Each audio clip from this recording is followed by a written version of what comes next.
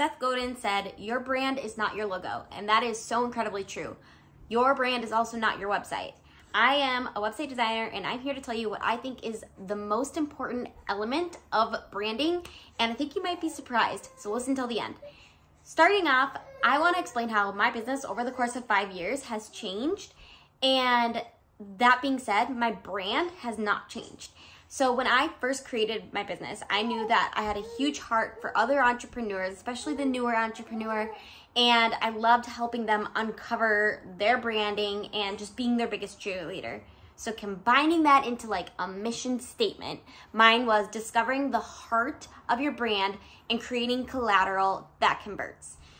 For a while, I was a photographer. Then I went into being a social media manager. So for social media manager, that looked like coming alongside businesses and working on their Instagram, their Facebook, and building that up, gaining traction for their ideal clients, and just portraying them in a positive light to build that know, like, and trust factor so that the client would, buy from them. That went along with that brand statement. Then I converted to being a logo designer, and now I'm a website designer. And obviously now as a website designer, my business is trying to convert those site visitors to clients. So again, it goes along with that mission statement that's never ever changed. So going back to what do I think is the most important part of a brand, I think it's the copy. It's not the logo. It's not the color palette. Those are all really important things. And I have a free mood board challenge that takes you through kind of my process of how I discover the heart behind a brand and then portray that in, the color palette and the typography. So I'll link that below. But I don't think that's the number one most important thing. So I want to quickly touch on the 3 different parts of a brand identity. First of all, you have the brand messaging. So this is who is your ideal client? And then from there, like, what is your mission and your values? This is something that will hopefully stay consistent from the beginning of your brand to the ending of your brand. Then also the messaging, which can be the tone of your voice and who you serve, things like that. Next is your brand identity. So this is where we're talking about the logo, the color palette, the typography, and pattern designs, things like that. And then finally, brand implementation. So how are you showing up online? Whether that's on your website, in imagery. I think photos are super important and a great way to convey your brand.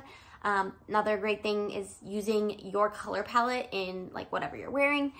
And then social media graphics and also just like your client relation graphics. So your invoice, your questionnaire, having your branding throughout that, which again, branding is your tone of voice, your color palette, all that, is how you're going to really have a consistent brand and one that builds with your ideal client that know, like, and trust factor. If you are a new business owner and you want to create a website that converts, start with this. I have a Squarespace with Confidence course and it takes you through how to design a Squarespace website from start to finish. But before we even touch on like how the back end of Squarespace, we go through my exact process of figuring out your ideal client, creating a brand for them, and then from there, copywriting, and like all these things are so important, and that's how you're going to convert your website. So if you want to learn more about my Squarespace with Confidence course, I will link that below. I'll also link that freebie mood board challenge, which kind of gives you a glimpse into my process and figuring out color palette, typography, inspiration, things like that. If you guys have any other questions about branding or website design, please put them below and make sure to give this the thumbs up if you found it to be helpful.